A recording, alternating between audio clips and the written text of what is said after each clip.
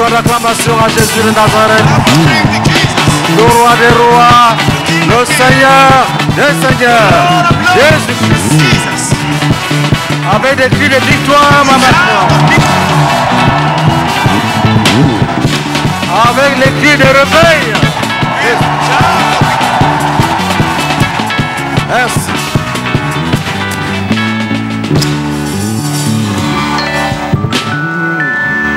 Merci.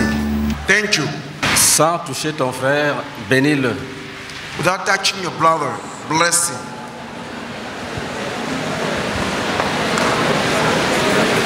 Bénis-le de telle sorte que si on dit que la rencontre est finie et achevée, qu'il rentre riche, béni. Bless him in such a way that if we say that the meeting is over, he goes back blessed. Bénis-le de telle sorte que s'il a des ennemis, qu'ils soient dispersés. Bless him in such a way that if he has enemies, let them be scattered.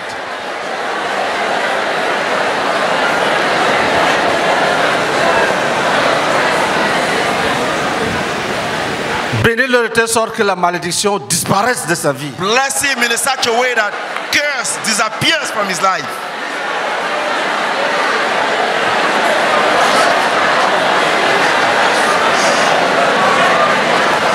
Prions à l'âme. Prions à Let us l'âme. pray in tongue.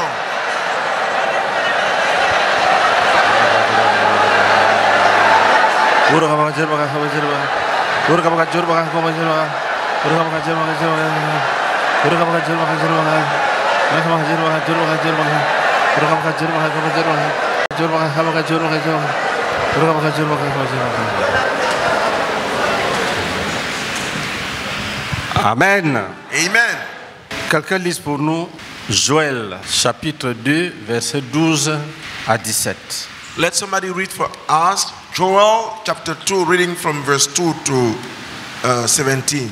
Maintenant encore, dit l'Éternel, revenez à moi de tout votre cœur, avec des jeûnes, avec des pleurs et des lamentations.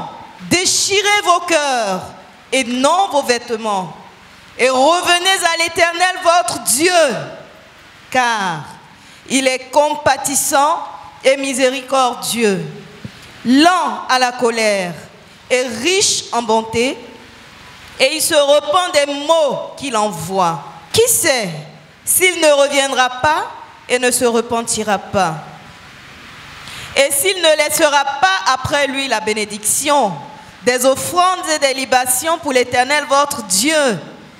Sonnez de la trompette en Sion, publiez un jeûne, une convocation solennelle, assemblez le peuple, formez une sainte réunion, assemblez les vieillards, assemblez les enfants, même les nourrissons à la mamelle.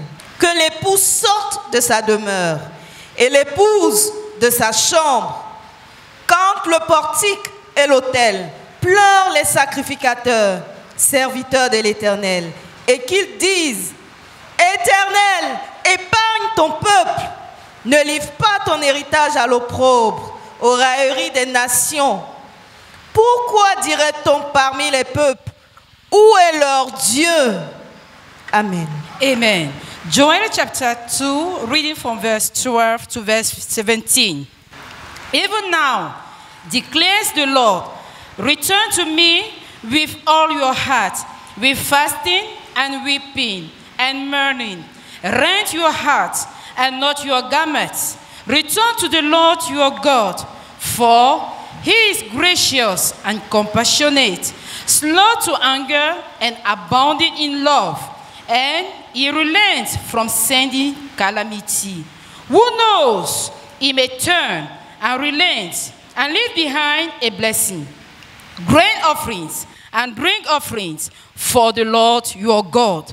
Blow the trumpet in Zion, declare a holy fast, call a sacred assembly, gather the people, consecrate the assembly, bring together the elders, gather the children, those nursing at the breast, lest the bridegroom leave his room and the bride her chamber. Let the priest who minister before the Lord weep between the portico and the altar. Let them say, spare your people, Lord. Do not make your inheritance an object of scorn. By what among the nations? Why should they say among the people, where is their God? Amen. Si tu es un invité, If you are an invitee, avant qu'on aille très loin, before we go any further, si tu es venu pour donner ta vie à Jésus, if you came to give your life to Jesus, tu as décidé, tu t'es dit, ce soir, j'irai à Adjamé. you have decided and you said that this evening I will go to Ajame. Les croyants sont là-bas. The believers are there. Je vais donner ma vie à Jésus. I will give my life to Jesus. Si tu es un tel, lève la main. If you are such a man, if such a person, raise your hand. Viens. Come.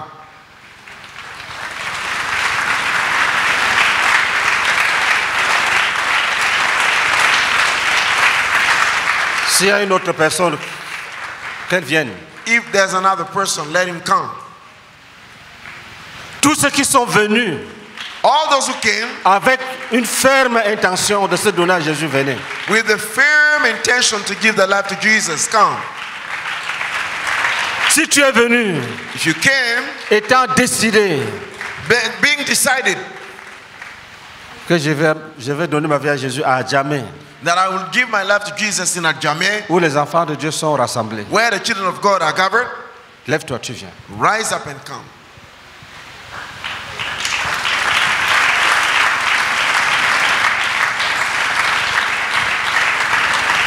Ne perds pas le temps parce que ça c'est Dieu qui t'appelle. Dieu t'ouvre une porte. Do not waste time because it's God calling you. He's opening a door to you. Ce n'est pas ici que tu vas réfléchir. It's not here that you are going to think. Tu as réfléchi étant chez toi. You have already thought or reflected by the time you were at home. Et tu t'es dit, And then you told yourself, c'est assez. it's enough. Il faut que je donne ma vie à Jésus. I have to give my life to Jesus. C'est assez. It's enough. Il faut que je donne ma vie à Jésus. I need to give my life to Jesus. Ça suffit comme ça avec la cigarette. It's enough with cigarette. Il faut que je donne ma vie à Jésus. I should give my life to Jesus. Lève-toi, tu viens. Stand up and come. On va maintenant les bénir. We are now going to bless them. Si tu dois venir, viens maintenant. If you should come, come now.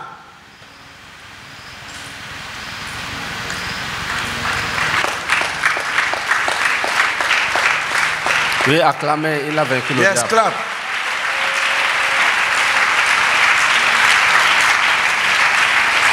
Dis, je donne ma vie à Jésus. Say, I give my life to Jesus. Ça suffit. It's enough. Ça suffit comme ça avec les querelles, It's enough with quarrels, la jalousie jealousy, et la sorcellerie. and witchcraft. Je donne ma vie à Jésus. I give my life to Jesus.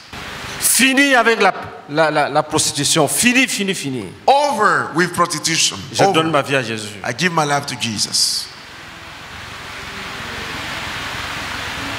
Fini Over avec l'homosexualité. with Je homosexuality. donne ma vie à Jésus. I give my life Je to donne ma Jesus. vie à Jésus. I give my life Je to donne ma Jesus. vie à Jésus. I give my life to Si tu es un Jesus. tel, If you are such a man, lève-toi promptement. rise up, Tu viens. speedily and come.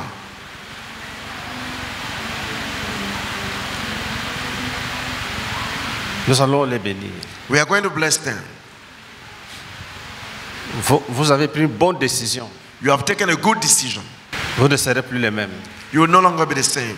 Là où vous êtes, Where you are, même si on vous a maudit, even though you have been cursed, c'est brisé, c'est fini. it's broken, it's finished. C'est fini. Et vous allez expérimenter ça. And you are going to experience that. C'est ça qu'on appelle le témoignage. This is what we call testimony. Vous aurez des témoignages You will have testimonies qui montrent que vous n'êtes plus les mêmes. that show that you are no longer the same. Vous n'êtes plus des gens envoûtés, enterrés. You are no longer people who are bewitched and buried. Jésus vous délivre Jesus delivers you et il vous élève. and he lifts you up. Il lave la souillure. He washes the filthiness. Dans ta main, on va les bénir. Raise your hand, stretch your hand, we bless them. Regardez les gens qui vont prier pour vous. Look at the people who are going to pray for Ne you. vous amusez plus. No longer joke. Dieu est avec vous. God is with you. Demandez pardon à Dieu. Beg God pardon. Nous allons prier pour vous. We are going to pray for Mais you. vous demandez seulement pardon à Dieu. But you pray, you tell God to forgive you. Et Dieu va nous exaucer. And God will grant us. He will answer us. Là où tu es debout, In your present state, dis à Dieu que c'est fini, que la folie là c'est fini. where you are standing, just tell God, madness is over. Priez. Pray. Prions pour eux. Let us pray for them.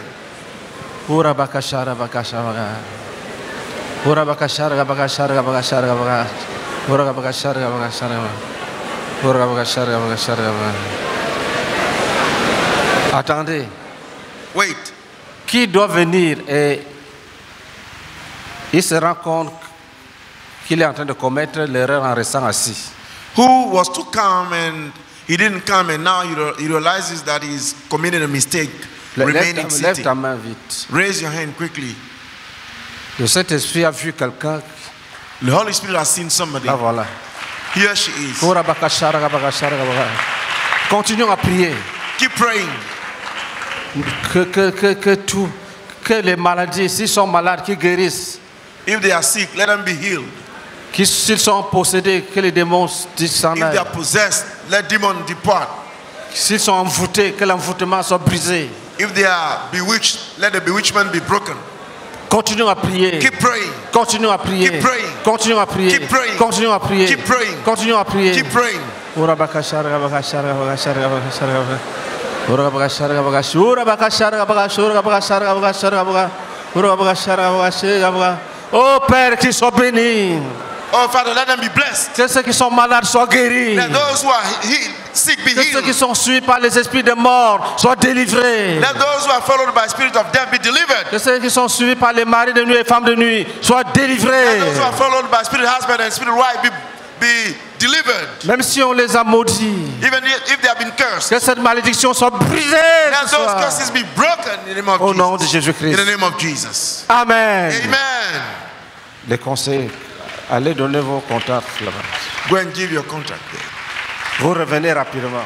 And you come back quickly. Acclamation à Jésus de Nazareth. Love offering to Jesus of Nazareth.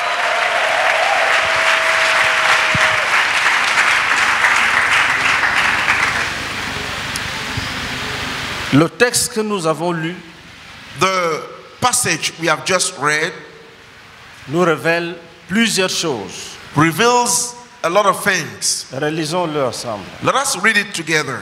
Nous avons commencé l'étude sur l'esprit de réveil. On continue. We have started a study on the spirit of revival, and we are still going on. Lis. Read. Joël chapitre 2, versets 12 à 17. Maintenant encore, dit l'Éternel, Maintenant encore, dit l'Éternel. Now again, says the Lord, à moi de tout votre cœur, Revenez à moi de tout votre cœur. come back to me, return to me with all your heart. Qu'est-ce que ça veut dire? What does it mean? Le réveil Revival est une entreprise divine. is a divine enterprise, Mais tu ne le sais pas. but you don't know it. C'est Dieu qui dit, It's God who says, revenez à moi. return to me. C'est lui. He's the one who says this. Quand l'intelligence de Dieu t'habite, When the understanding of God abides in you, il devient facile de discerner la main de Dieu. it becomes very easy to discern the hand of God. Quand l'intelligence de Dieu ne nous habite pas, When you do not have the understanding of God, nous avons l'impression que c'est nous qui initions le réveil. we have the impression that we are the one who initiate revival. C'est Dieu qui nous aime. It is God who loves us, Et c'est lui qui travaille. and He's the one who works, Et c'est lui qui nous dit, and He's the one who tells us, revenez. return. C'est lui. He's the one. Toi tu dors, moi je dors. Nous dormons et lui il nous parle. You sleep, I sleep, we sleep, and He Il speaks dit, to us. revenez. He said, return, Et il nous montre le chemin à suivre. and He shows us the way to follow. Vous savez, dans la doctrine du salut, You know, in the doctrine of salvation, il y a un point de doctrine. there is a point. qu'on appelle la préservation. That is called preservation. Dieu nous a sauvés. God has saved us. Et il a notre salut dans sa main. And our salvation is within his hand. Il protège ce salut-là. He protects that salvation. Tu peux t'endormir. You can be sleeping. Il ne va pas te laisser. He will not abandon you. Il viendra te réveiller. He will come and revive you. Parce que s'il ne préserve pas le salut, Because if he does not preserve the nous salvation, ne sommes pas capables de le préserver. we ourselves are not able to preserve it. Donc il dit revenez. And he said, return. Et revenez comment? Lis. Return how? Read. Avec des jeûnes. Avec des jeûnes. With fasting. Qu'aucun démon ne te trompe. Let no demon deceives you. Vous savez, moi je ne suis pas fort dans le jeûne. You know, I am not strong in fasting, Mais je suis dans la course. but I am in a race. Pourquoi? Why? C'est Dieu qui dit de jeûner. It's God who says that we should fast. C'est dans la Bible. It is in the Bible. Mais un jour, But one day, il m'a parlé par révélation he spoke to me by revelation qu'il faut jeûner. that fast. Il avait dit que ce soit 40 jours. And he told me that it should be 40 days. Est-ce que nous sommes ensemble? Are we together? J'ai dit à quelqu'un quelque part que certaines personnes agissent traditionnellement. C'est-à-dire, ils ont ça, c'est leur coutume. I told somebody somewhere that some people used to act traditionally. That is, it is their custom. Donc, peut-être qu'ils gênaient même dans le quand même étant cathos, ils gênaient. Maybe they used to fast in the word when they were Mais Catholic. pour moi, là, But as far as I'm par concerned, révélation, c'est que Dieu, il parle dans la Bible et il vient me parler directement. it's by revelation. God speaks in the Bible and he comes to speak to me directly. Donc, je ne peux pas entrer dans les débats s'il faut jeûner, s'il ne faut pas jeûner. So I cannot get into debates like, should we fast or not? Dieu s'est révélé à moi God revealed himself to me comme le Dieu qui veut as the God, que son peuple jeûne. as the God that wants that his people fast. Est-ce que nous sommes ensemble? Are we together? Est-ce que nous sommes ensemble? Are we together? J'ai souvent rendu témoignage. I oftentimes Mon testify. premier jeûne, My first fasting, 3 jours, 3 days. j'étais au lycée. I was in high school. J'avais mal partout où on appelle articulation. I had pains in all my articulations, my joints. C'était sérieux. It was Et j'ai transpiré. very serious. La sueur ruisselait sur mon visage. I was perspiring, and the sweat was coming down. Et je ne my disais à face. personne parce que j'étais jeune converti. Je savais qu'il ne faut pas que la main droite sache ce que fait la main gauche. And as I was a new convert, I did not share it to anybody because I know that the right hand should not know what the left hand is doing. Donc, un camarade m'a pris sur son vélo. Lui, il marchait et il poussait son vélo. Moi, j'étais assis derrière. So a friend of mine carried me on his bicycle. I was sitting in the back and he was pushing the bicycle. Et il ne savait pas ce que j'avais. But he did not know what I was suffering from. Je suis arrivé, j'ai rompu. And I got back home and I broke the fasting. Les autres jeunes là, The other fastings, c'était douloureux, le sang dans les gencives. it was painful. I mean, blood in the gums. Mais je forçais. But I was making an effort. J'ai fini par convaincre mes disciples que moi, je suis appelé à faire des jeûnes multiples. I Donc, finally, 2 jours, 3 jours, si c'est trop 7 jours, donc ça c'est mon appel. I succeeded in convincing my disciples that I have been called for multiple fasting. That is 2 days, 3 days, or 7 days. This is my call. Nous sommes arrivés en Côte d'Ivoire ici.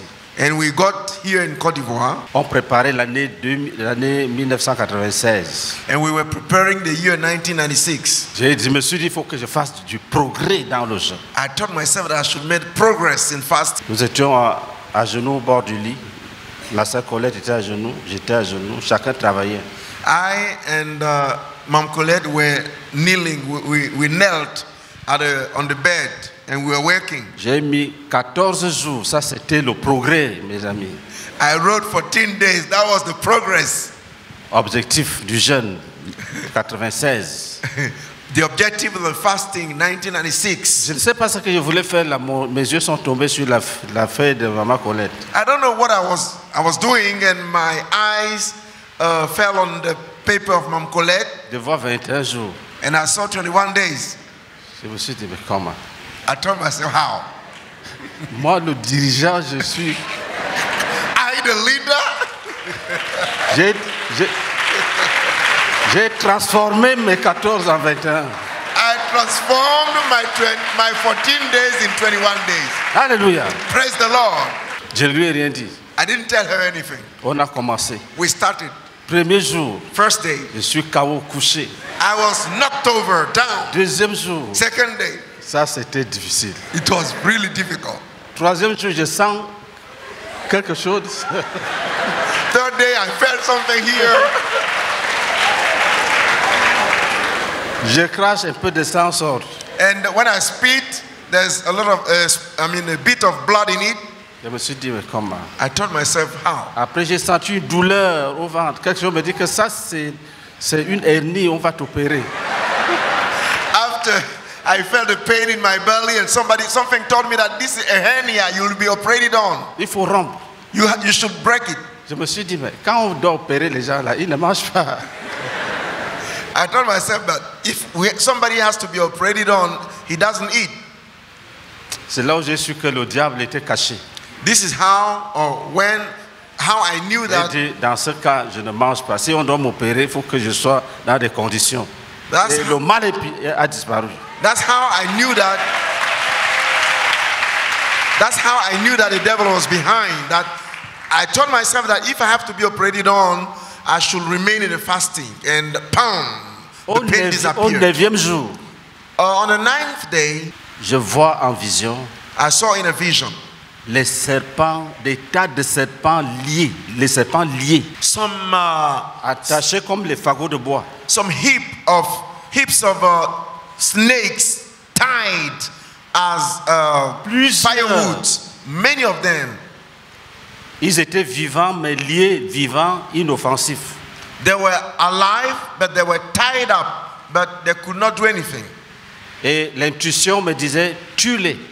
And I heard in my intuition that kill them. Je me suis dit sans parole, hein, c'est dans mon intuition. Without word, it was in my intuition. Je me suis dit, mais c'est répugnant. C'est répugnant. Écraser la chair. I told myself that this is repulsing, and it will cause nausea. Et j'ai entendu au ciel, And I heard in heaven, laisse, leave. tout le village viendra les tuer. All the villagers will come and kill them. Je me suis réveillé. And I got up. Quand je me suis réveillé, When I got up, j'étais fort. I was strong. J'ai quitté Marcory, je vais à Kumasi à pied. I left Makori and go to Kumasi on foot. Je rends ministère And I ministered jusqu'à la fin. up to the end. Je n'ai pas partagé la vision.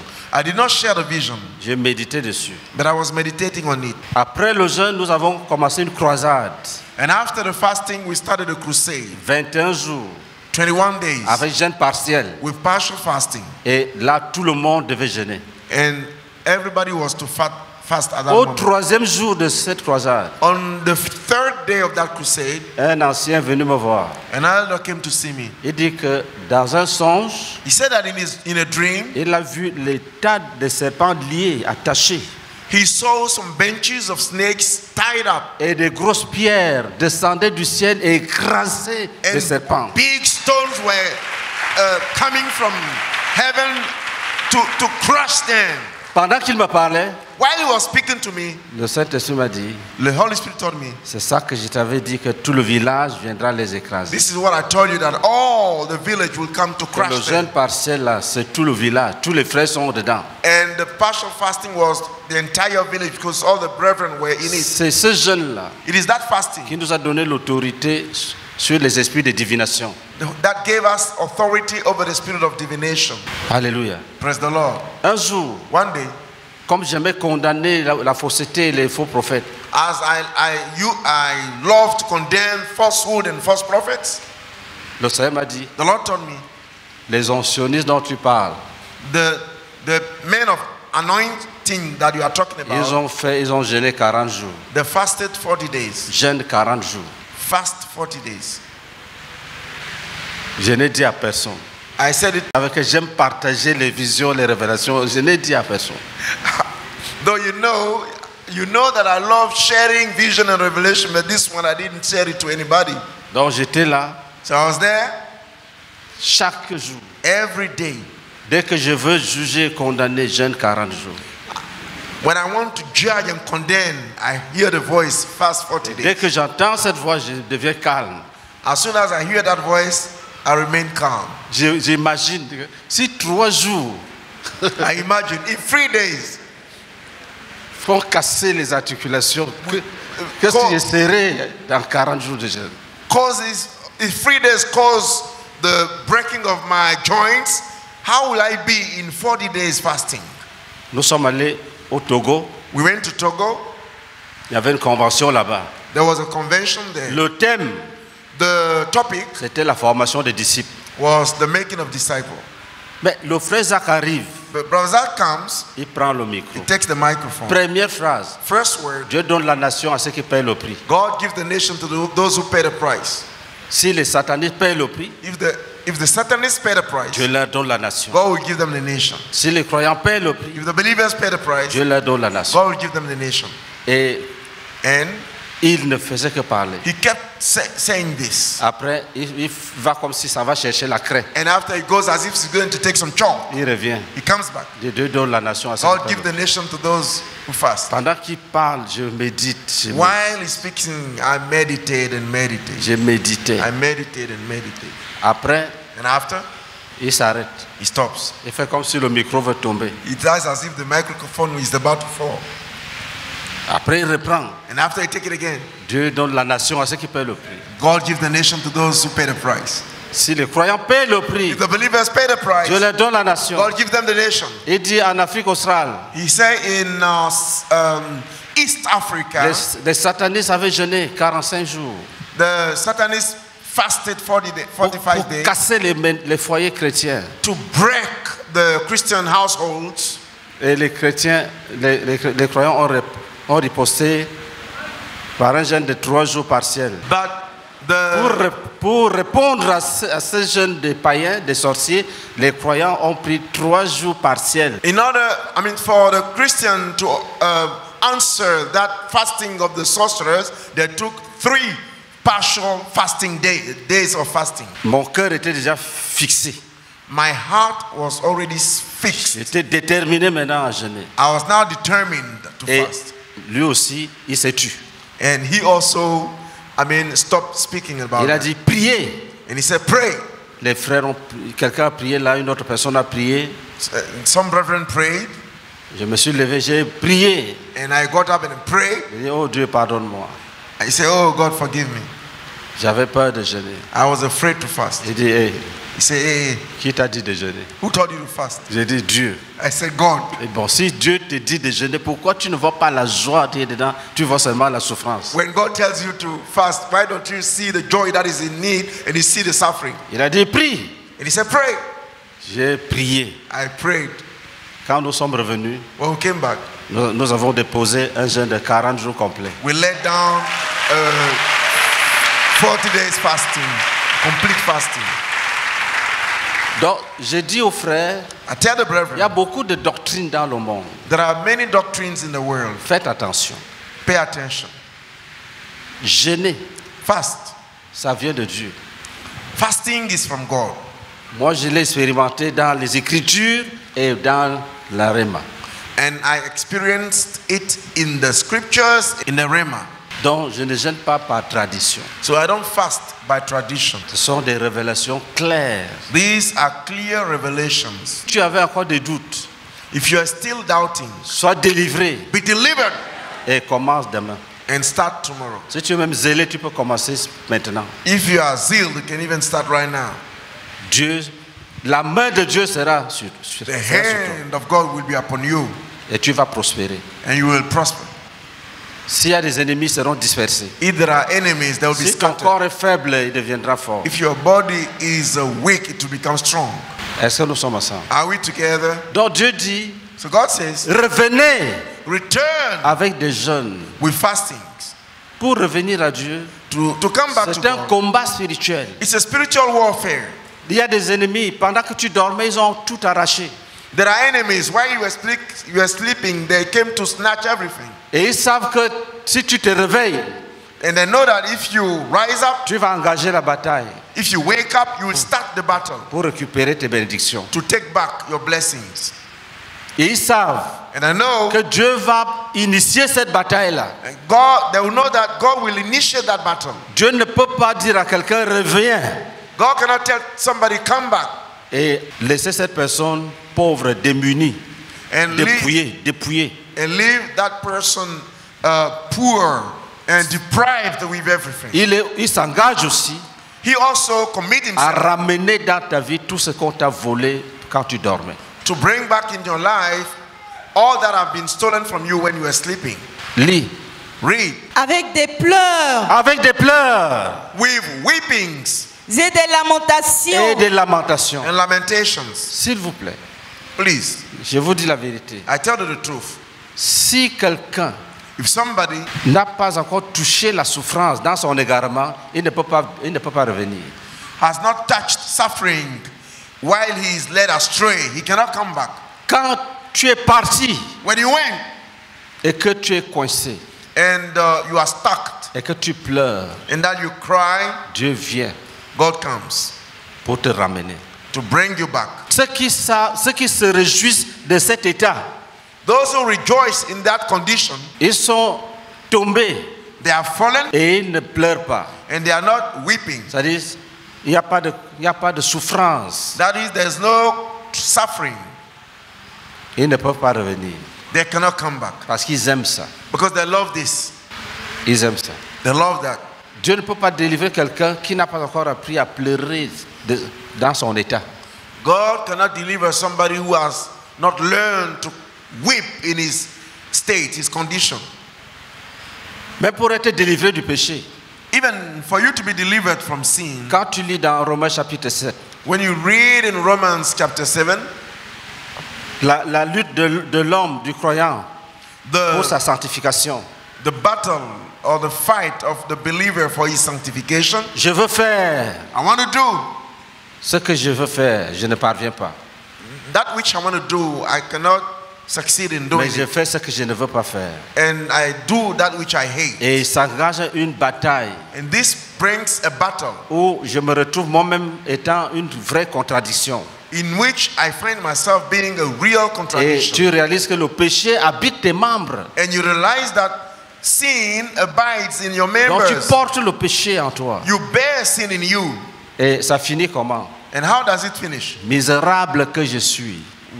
Wretched man as I am. L'homme doit arriver là où il dit misérable que je suis. Man should get to the point at which he says, wretched man as I am. Même si tu as rétrogradé pour avoir l'argent, Even if you backslid to get money, tu dois atteindre un niveau où l'argent ne t'aide pas du tout. shall reach a level at which money cannot help you at all. Ou bien tu n'en trouves même pas. Or you do not even find it. Tout ce que le diable a fait miroiter devant toi était faux, c'était des mensonges. All that the devil showed you was lie. À ce moment-là, At that moment, si tu t'arrêtes, if you stop, tu dis je vais où?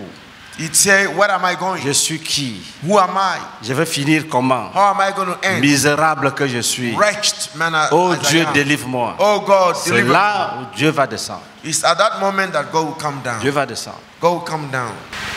Avant de continuer, prends l'enfant prodigue. Prends Luc chapitre 15. Before we continue, take Luke chapter 15. Lis à partir du verset 11.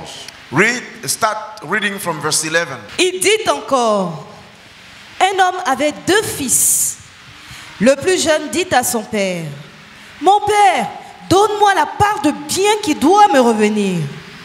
Et le père leur partagea son bien. Peu de jours après, le plus jeune fils, ayant tout ramassé, partit pour un pays éloigné où il dissipa son bien en vivant dans la débauche. Lorsqu'il eut tout dépensé, une grande famine survint dans ce pays et il commença à se trouver dans le besoin. Il alla se mettre au service d'un des habitants du pays qu'il envoya dans ses champs garder les pourceaux. Il aurait bien voulu se rassasier des carouges que mangeaient les pourceaux, mais personne ne lui en donnait. Étant rentré en lui-même. Étant rentré en lui-même. Having regained self-control. Un jeune homme, il a pris tous ses biens.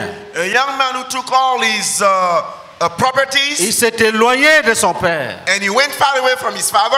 Il voulait vivre dans la liberté, dans l'indépendance. He wanted to live in liberty, in freedom, in independence. Il voulait vivre comme les jeunes gens de sa génération. He wanted to live like the young men of his generation. Il avait l'argent. He had money. Il fallait qu'il boive, qu'il fume, qu'il s'habille, qu'il cherche les femmes. And he wanted to drink and dress and seek women. Et il a fui son père. So he went far away from his Il a father. rejeté l'autorité de son père. He rejected the authority of his father. Il a rejeté la morale de son père. He rejected the moral of his father. C'est ça la mort, la mort. This is death. Il est parti. And he went. Devant. When he got in the C'était la front, désillusion. he was disillusioned. La pauvreté a frappé le pays. And the poverty struck the land. Son argent est fini. And his money was over. Il s'est mis à souffrir. And he started suffering.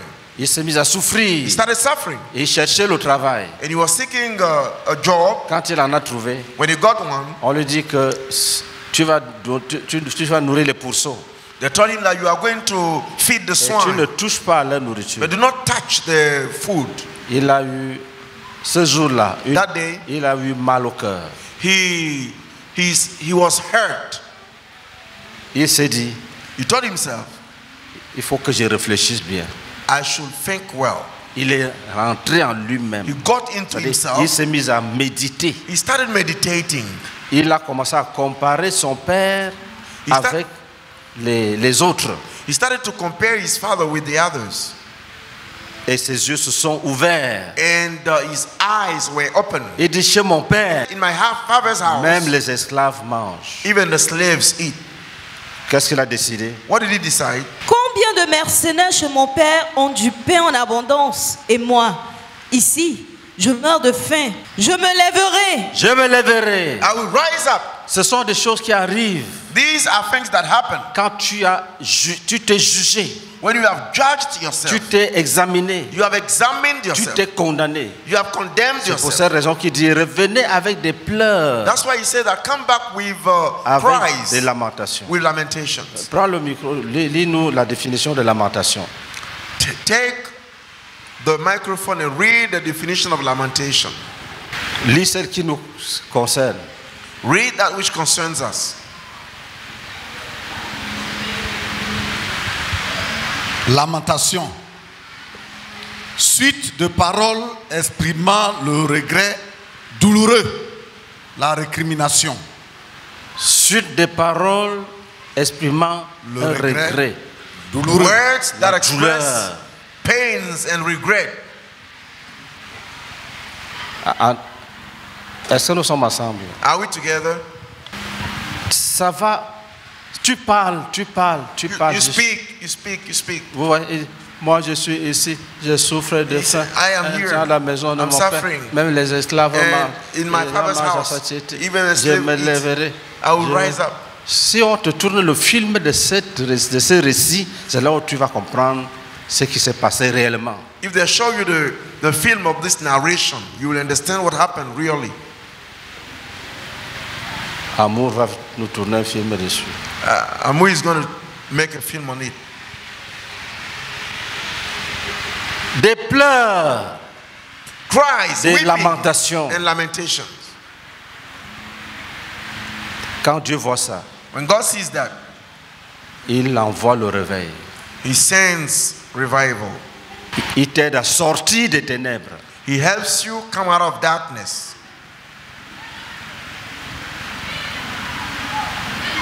Il se met à l'œuvre pour te restaurer. He starts working in order to restore you. Tous les voleurs qui se sont approchés de toi, il les chasse. Il chasse tous les voleurs qui se sont approchés de toi. He cast away all the thieves that neared you. Et du coup, la bataille change de nature. And on the spot, the battle changes. The nature of the battle changes. Le retour à Dieu est une grande œuvre de délivrance. Returning to God, the fact of returning to God is a great work of deliverance. et de salut. and of salvation. La parole de Dieu présente Israël comme un peuple qui avait Dieu et qui a perdu Dieu et que Dieu rappelle au réveil. The word of God presents Israel as the people who had God and they lost God, and that God is calling them to revival. Si bien que quand Jésus vient, So that when Jesus comes, il vient pour faire prospérer le royaume he qui comes, avait déjà été envoûté, détruit par les ennemis. he comes to make the kingdom prosper, the kingdom that which has been bewitched by the enemies.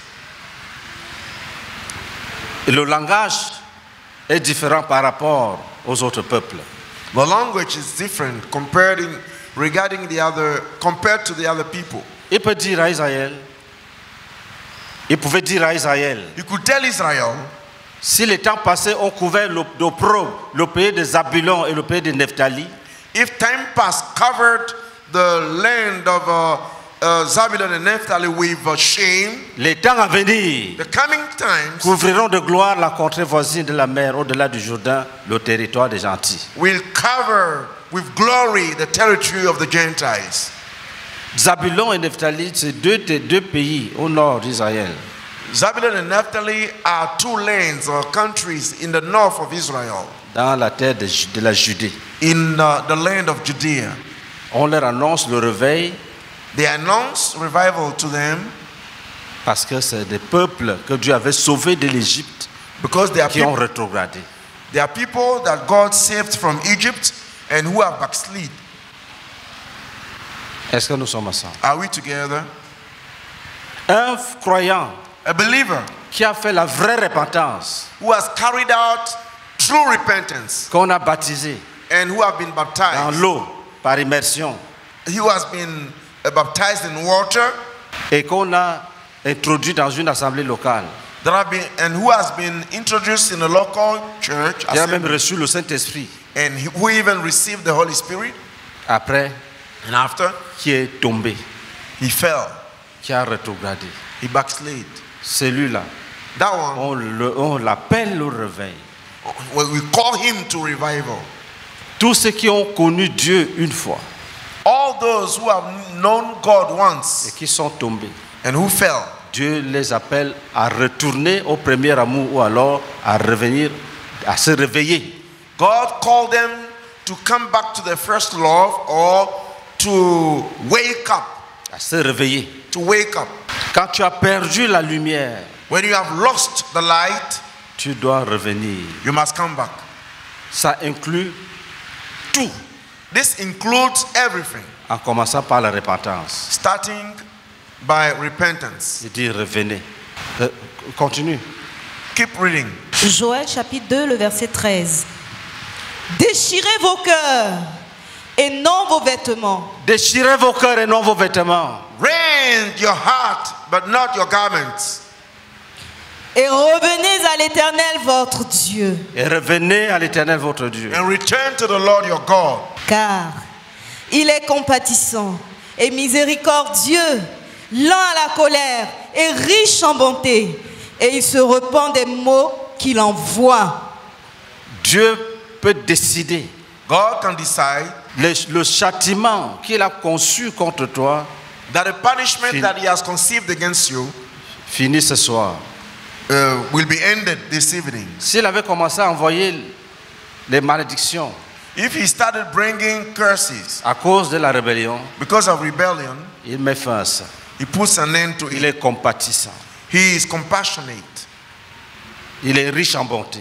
He is great in kindness. C'est ce que chaque personne This is what each person qui recherche le réveil doit savoir que Dieu est bon, Dieu est compatissant, Dieu est riche en bonté. Every person that is seeking revival must know that God is good and is compassionate and is rich in goodness. C'est pour cette raison qu'il est dit dans les Lamentations que les bontés de l'Éternel ne sont pas épuisées. That's why it is said in Lamentation that the goodness of God are not over. Lis le verset 18. Read verse 18. Joël chapitre 2, le verset 18. L'Éternel est ému de jalousie pour son pays et il épargne son peuple. Amen. Continue. Keep reading. L'Éternel répond il dit à son peuple, voici, je vous enverrai du blé. Quand tu commences le vrai travail du réveil, when you start the genuine work of revival, si ça touche le cœur de Dieu, if it moves the heart of si God, tu l'as bien initié, if you have initiated it very well, Dieu se lève pour agir. God rises up to act. Lis. Read.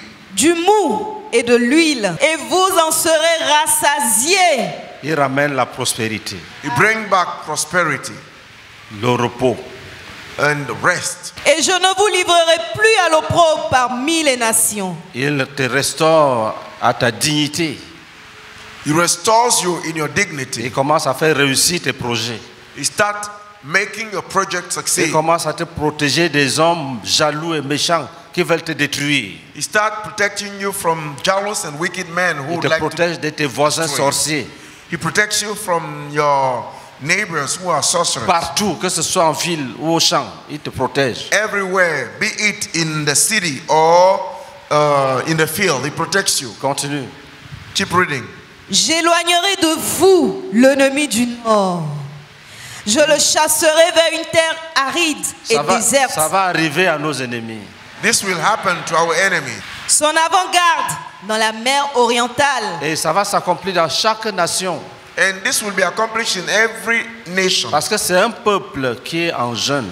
Because it is an entire people who is in fasting. Si tu es malade que tu ne peux pas jeûner, tu es béni. Ça, tu auras ta part. If you are sick and you cannot fast, you are blessed because you will have your portion. Parce que c'est le peuple qui jeûne.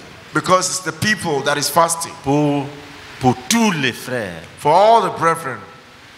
Quand Dieu exauce, When God answers, il exauce toute la communauté. He answers the entire community. Il faut seulement te rassurer que tu as fait ce que tu pouvais faire, même si c'est 2 jours, 3 jours. You should just ensure that you have done that which you could do, even if it is 3 days. Apporte ta contribution selon tes capacités. Bring your contribution according to your abilities. Continue. Keep reading. Son arrière-garde dans la mer occidentale. Et montre comment il va te donner. Ça, c'est le repos. C'est-à-dire, il est loin de tes ennemis. Il les chasse très loin de toi. That is rest, because He drives your enemies very far away from you. Et tu dors en paix. And you sleep in peace. Dis Amen. Say amen. Continue. Et son infection se répandra. Sa puanteur s'élèvera dans les airs. Ça, c'est le symbole de la victoire sur tes ennemis. This is the symbol of your victory over your enemies. Parce qu'il a fait de grandes choses. Parce que le Seigneur est en train de faire une grande chose dans nos vies. Because the Lord is doing great things in our lives. Les hauts faits de Dieu, là, notre délivrance fait partie des hauts faits de Dieu. Our deliverance is part of the good deeds of God. Oui. Terre, ne crains pas. Sois dans l'allégresse et réjouis-toi, car l'Éternel fait de grandes choses. Bêtes des champs, ne craignez pas, car les plaines du désert reverdiront, car les arbres porteront leurs fruits. Ça montre la globalisation de son œuvre. Ça touche tout le monde et tous les univers. This is the globalization of His work because He touches everybody. Continue. Continue. Le figuier et la vigne donneront leur richesse. Dis Amen. Say amen. Bon, tu as une entreprise, ça va produire. You have an enterprise, it will produce. L'olivier vigne, là, ça représente les champs ou les entreprises, ou le travail tout court. The vine represents fields, enterprise, or work. Continue. Continue. Et vous, enfants de Sion, soyez dans l'allégresse et réjouissez-vous en l'Éternel votre Dieu. Vous voyez? You see? On part des larmes à la réjouissance. C'est Dieu. Au début, il dit pleurez. Maintenant, il dit réjouissez-vous. You see, we go from tears to rejoicing. In the beginning, He said, weep, and now He said, rejoice. Continue. Continue. Car il vous donnera la pluie en son temps. Dis Amen. Say amen. Il vous enverra la pluie de la première et de l'arrière-saison comme autrefois. Amen. Amen. Les airs se rempliront de blé et les cuves regorgeront de mou et d'huile. Je vous remplacerai les années qu'ont dévoré la sauterelle, le gélec, le asile et le gazam, ma grande armée que j'avais envoyée contre vous. Vous mangerez et vous vous rassasierez. Amen. Amen. Et vous célébrerez le nom de l'Éternel, votre Dieu. Amen. Acclamation. Clap offering.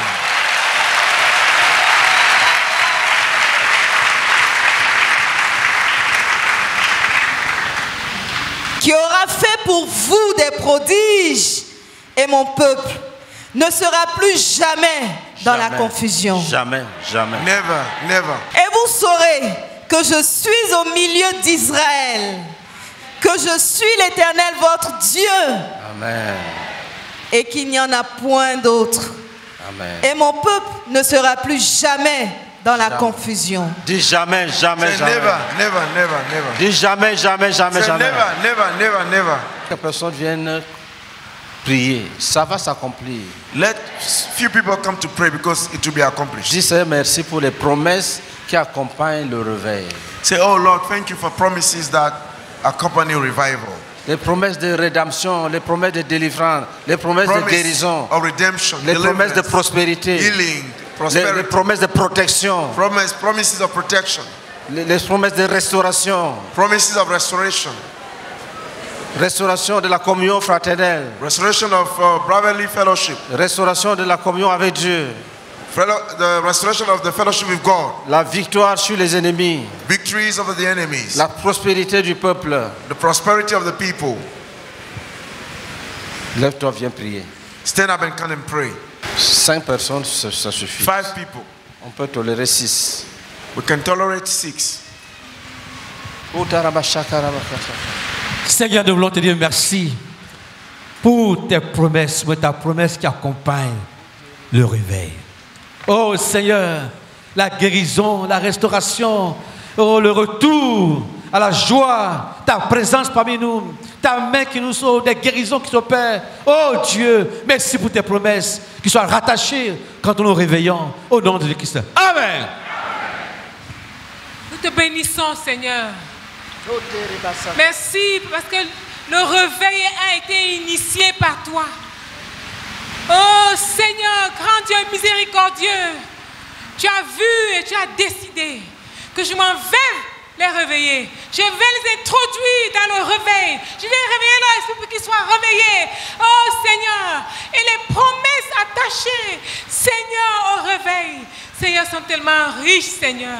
Oh, nous te bénissons pour la promesse de restauration, de guérison, de délivrance.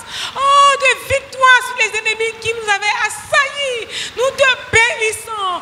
Elles vont s'accomplir. Oh, ça va s'accomplir pour chacun et pour nous tous, Seigneur. Béni sois-tu, Seigneur. Au nom de Jésus, Amen. Nous te rendons grâce et nous te bénissons, notre Père et notre Dieu. Nos yeux contemplent ton amour et ta grâce parce que tu as décidé de façon volontaire de nous ramener à toi, de nous réveiller afin que nous puissions entrer dans tes bénédictions, afin que nous entrions chacun dans la bénédiction que tu as prévue pour lui. Que ton nom soit béni pour ce plan merveilleux que tu as tracé pour nous, Seigneur. Oh, éternel notre Père, nous voyons toutes les bénédictions rattachées au réveil que tu as provoqué toi-même parmi nous, que tu produis toi-même parmi nous. Et nous proclamons que ces bénédictions s'accompliront de façon totale et pleine dans nos vies individuelles et collectives. Au nom de Jésus-Christ. Amen. Éternel notre Dieu, c'est toi qui nous as sauvés, Seigneur. Notre salut, Seigneur, est dans tes mains. Nous sommes entre tes mains, Seigneur. Éternel, nous nous sommes égarés, éloignés de toi, Seigneur. Et tu as entrepris de nous ramener, Seigneur. Éternel notre Dieu. Et tu nous promets, Seigneur, la restauration, Seigneur, la guérison, la délivrance éternelle. Nous te bénissons, Seigneur. Nous t'exaltons, Seigneur, pour ta bonté, pour tes compassions envers nous, Seigneur. Que ton nom soit béni, Seigneur, au nom de Christ. Amen. Seigneur notre Père, notre Dieu, nous te disons infiniment merci, Seigneur. Oh Père éternel, toi qui nous réveilles, Seigneur, Père éternel, et qui nous bénis en plus, oh Père éternel, de ce réveil, Seigneur. Reçois la gloire et nous disons oui, oh Père éternel, à toutes tes promesses que tu as faites, Seigneur, Père éternel. Seigneur, ce que tu as dit hier, Seigneur, ça va s'accomplir, oh Jésus. Ça va s'accomplir dans notre présent, dans notre futur. Nous disons oui à tes promesses. Merci, Seigneur. Au nom de Jésus-Christ. Amen. Seigneur notre Dieu, notre Père,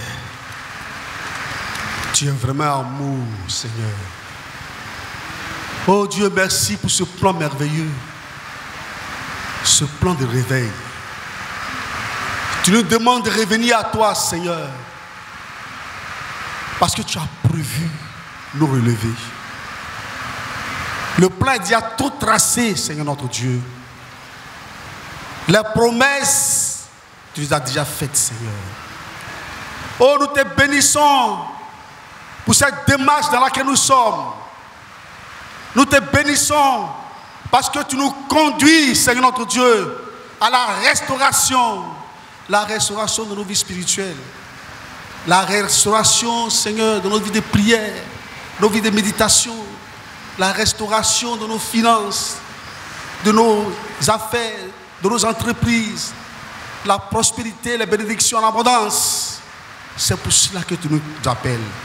Père, nous te bénissons et nous prions notre Dieu que pendant que nous sommes en train de revenir à toi, ô roi, que ces promesses, ô Seigneur, s'accomplissent dans nos vies à tous les niveaux. Fais-le, Seigneur, au nom de Jésus-Christ. Amen. Nous te bénissons, Seigneur, et nous te rendons grâce, ô Éternel notre Dieu, pour les voix que tu nous présentes encore en cette soirée, Seigneur. Les voix dans lesquelles tu te tiens pour bénir, les voix dans lesquelles tu te tiens pour restaurer, les voix dans lesquelles tu te tiens pour affermir, les voix dans lesquelles tu te tiens pour guérir. Nous voulons te dire merci, ô notre Dieu, notre roi, pour toutes ces grâces que tu nous apportes, notre Dieu. Merci, Seigneur, notre roi, parce que nous croyons, ô notre Père, en ta présence qui est pleine au milieu de nous, Seigneur, pour nous apporter tes bénédictions, pour nous apporter tes guérisons, pour nous apporter tes restaurations, pour nous apporter, ô Père, la fortification, Seigneur, qui vient de toi, ô notre Dieu. Père, merci, notre Dieu, Père, de ramener totalement nos cœurs, ô en toi, Seigneur.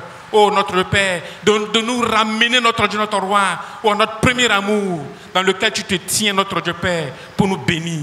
Nous te disons merci, Seigneur, oh, pour tout le bien que tu déposes au milieu de nous, Seigneur notre Dieu. Nous te disons merci, Seigneur, oh Père Tout-Puissant, pour tes grâces, tes bénédictions, ton salut, oh notre Dieu, ton esprit que tu répands en abondance au milieu de nous.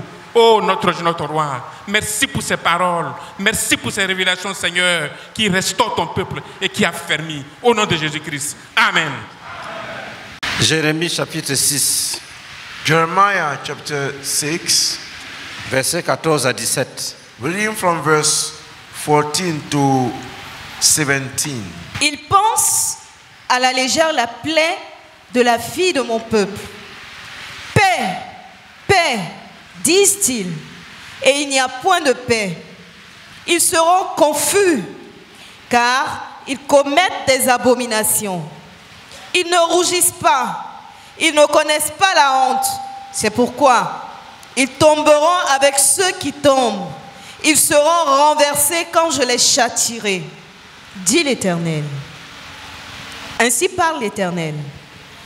Placez-vous sur les chemins, regardez, et demandez quels sont les anciens sentiers, quelle est la bonne voie, marchez-y, et vous trouverez le repos de vos âmes. Mais ils répondent, nous n'y marcherons pas. J'ai mis près de vous des sentinelles. Soyez attentifs au son de la trompette. Mais ils répondent, nous n'y serons pas attentifs. Amen. Amen. Jeremiah chapter 6 from verse 14 to verse 17. They dressed the wound of my people as though it were not serious. Peace, peace, they say, when there is no peace. Are they ashamed of their detestable conduct? No, they have no shame at all. They do not even know how to blush, so they will fall among the fallen. They will be brought down when I punish them, says the Lord. This is what the Lord says. Stand at the crossroads and look. Ask for the ancient paths. Ask where the good way is, and walk in it, and you will find rest for your soul. But you said, we will not walk in it. I appointed watchmen over you and said, listen to the sound of the trumpet. But you said, we will not listen. Amen. Dieu initie le réveil. God initiates revival. Le croyant qui résiste à cet esprit de réveil, The believer that resists the spirit of revival sera jugé. will be judged. C'est pour cette raison que nous allons prier qu'il n'y ait personne parmi nous qui résiste à ce qui se passe. That's why we are going to pray that there should not be anyone among us who resists that which is going on. Il ne faut pas traiter le dossier du réveil avec légèreté. You must not deal with the file of revival slightly. Vous savez, nous sommes habitués, nous connaissons déjà ce qu'on appelle la vraie repentance. You know, we already know that which we call true repentance. Grâce au travail que le frère Zach a accompli en nous laissant un livre clair.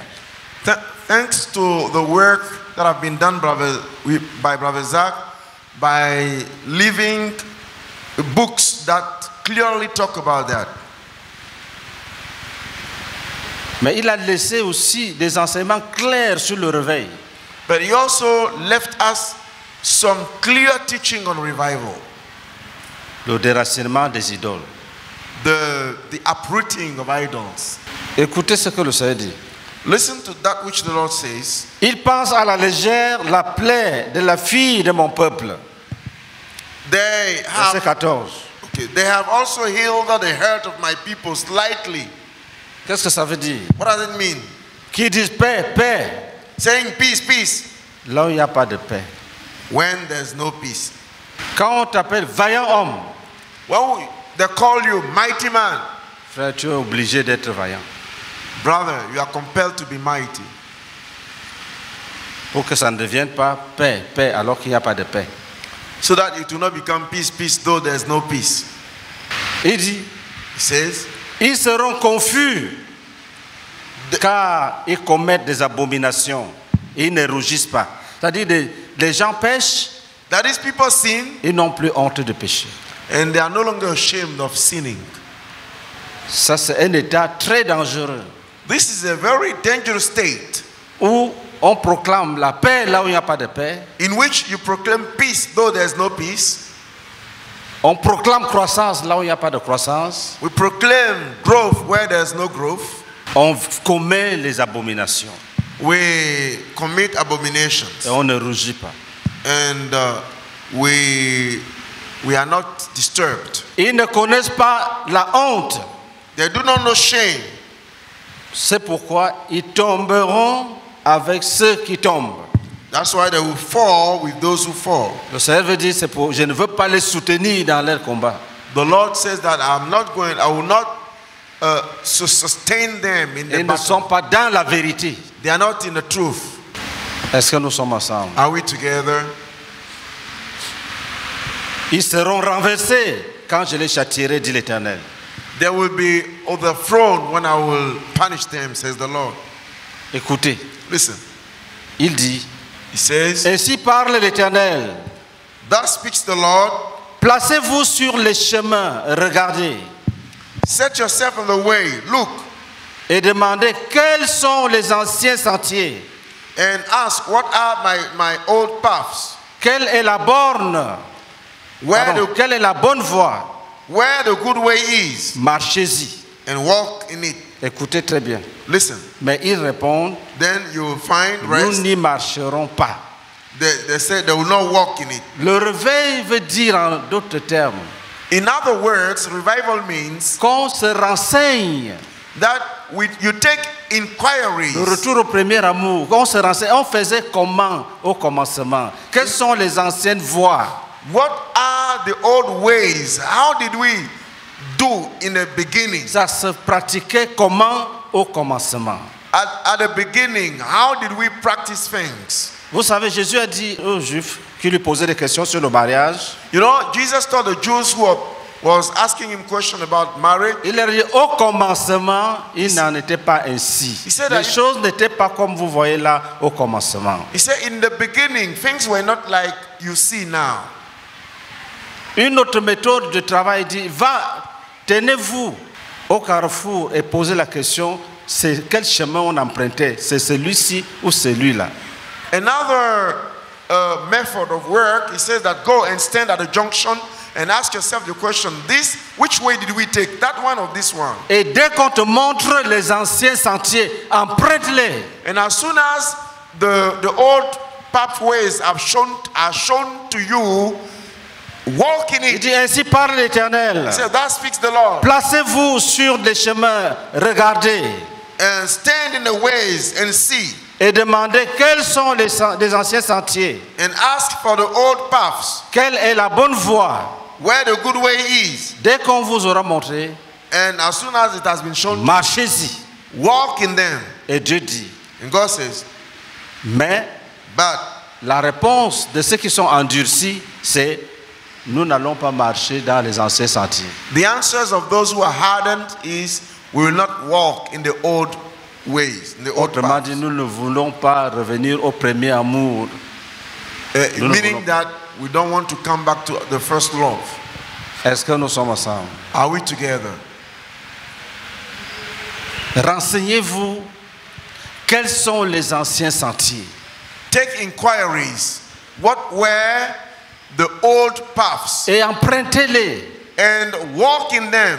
Dieu dit, mais il y a des gens qui disent, God says there are people who say, nous ne voulons pas les anciens sentiers. we don't want the old pathways. Il dit, j'ai mis près de vous des sentinelles. He said, I set watchmen over you. Soyez attentifs au son de la trompette. Listen to the sound of the trumpet. Mais ils répondent, But they answer, nous n'y serons pas attentifs. we will not listen. On refuse. They refuse. C'est comme si tu prêchais l'évangile à un pécheur perdu. Il dit, il ne veut pas, il n'aime pas Dieu. Tu trouves un vrai frère qui dort. Tu le réveilles, tu dis, voici les anciens sentiers, frères bien-aimés. Il dit, je ne les emprunterai pas. Ça s'accomplit parmi nous.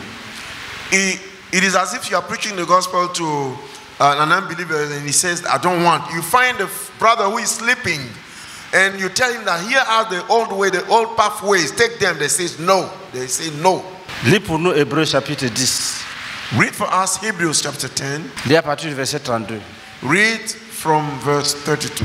Souvenez-vous de ces premiers jours où, après avoir été éclairés, vous avez soutenu un grand combat au milieu des souffrances. D'une part, exposé comme en spectacle aux opprobres et aux tribulations, et de l'autre, vous associant à ceux dont la position était la même. En effet, vous avez eu de la compassion pour les prisonniers, et vous avez accepté avec joie l'enlèvement de vos biens, sachant que vous avez des biens meilleurs et qui durent toujours. Anglais. English. Hebrews chapter 10, reading from verse 32. Remember those early days, after you had received the light, when you endured in a great conflict full of suffering. Verse 33. Sometimes you were publicly exposed to insult and persecution. At other times, you stood side by side with those who were so treated. Amen. Vous voyez pourquoi ces gens-là refusent les anciens sentiers. You know why these people refuse old paths? C'était le chemin de la vraie identification avec Christ. That was the way of true identification with Christ. C'est là qu'on servait Dieu. Les anciens sentiers sont les sentiers où on servait Dieu avec des cœurs intègres. The old paths are paths on which we were serving God with hearts of upright hearts. Après, on est sorti. And after we came out of that Et way, Dieu dit, and God says, revenez come back et renseignez-vous de comment on me suivait. and take inquiries about how people followed me. Demandez aux prophètes, demandez aux sacrificateurs de vous montrer les anciens chemins qu'on empruntait pour marcher. Ask the priests and the prophets the old way that we took to serve me. Et ils disent, ils ne veulent pas. And they say they don't want. Ils ne veulent pas les anciens sentiers. They don't want the old paths. Il y a des problèmes. Pourquoi? There are troubles. Why? Les jeunes gens ne veulent plus se marier comme on se mariait au commencement. Young men no longer want to get married as we used to do in the past. Ils se comportent comme les païens. They behave like dès que tu vois une femme qu'on est enfant. As soon as you see a sister, you give her a child. Tu trouves une femme en route, tu dis allons à la maison. You find a husband, say let's go home. On dit non, ce n'est pas comme ça. He said no, this is not the way. Il faut voir le faiseur disciple, tu lui dis ce que tu as vu. Non, ça c'est long. Nous voulons les nouveaux sentiers. You go and it's not that way. Go and see the disciple, make and tell him. On va aller en mission. He said no, we want new ways. We'll go to mission. Dans Hébreu, in Hebrews, il dit souvenez-vous de comment vous marchiez dans les anciens sentiers. He said, remember how you walk in the old pathways. Là, il y avait des souffrances. Les gens vous persécutaient. There were sufferings and you were persecuted. Vous n'aviez pas honte. You were not ashamed. On prenait vos biens. They took your properties. On distribuait aux prisonniers. And shared it to the prisoners. Et tout le monde était heureux. And everybody was happy. Maintenant, now, on regrette. We treat them. On est cupide. We are greedy. On ne partage rien. We share nothing. On est orgueilleux. We are proud. On ne veut aucun avertissement. We don't want any warning. Dieu dit, God says, dans ce cas, in that case, je ne vous délivrerai point. I will not deliver you. Vous allez tomber avec ceux qui tombent. You will fall with those who fall. Vous allez tomber avec ceux qui tombent. You will fall with those who fall. Le refus du réveil, c'est une grande faute. The refusal of revival is a great mistake. Ça ne s'arrête pas que tu as refusé le réveil. It does not stop at the level of refusing revival. Ça va jusqu'à la consolidation de ta captivité par les ennemis. It goes up to the point that your captivity will be consolidated by the enemies. Ça va jusqu'à ce que Dieu se retire de tes combats. It goes to the level at which God withdraw from your battles. Nous allons prendre 5 minutes. We are going to take 5 minutes. Tu pleures. You cry. Tu dis à Dieu. You tell God. Si tu n'es pas avec moi, if you are not with me, qu'est-ce que je vais devenir? What am I going to become? Tu dis à Dieu. Tell God. C'est une folie. It's a foolishness.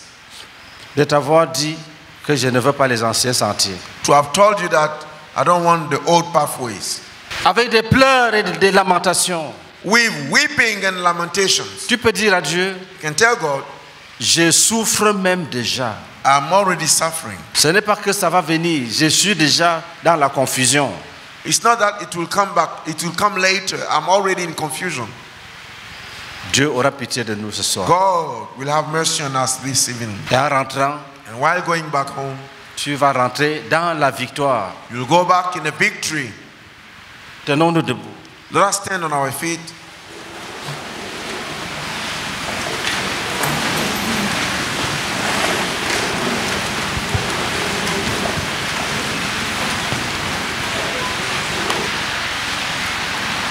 Dis Seigneur, Say, Lord, j'ai choisi les anciens sentiers. I choose the old pathways. Pardonne-moi. Forgive me.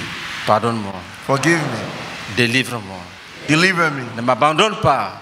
Do not abandon me. Ne me livre pas à moi-même. Do not deliver me to myself. Continue à prier. Keep praying.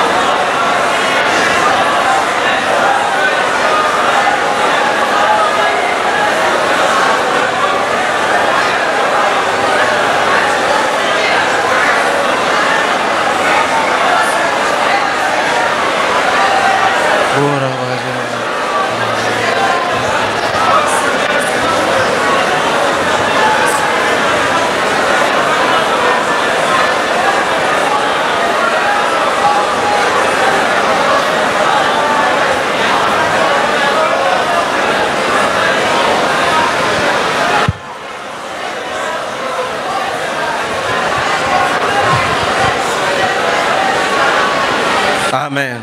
Amen.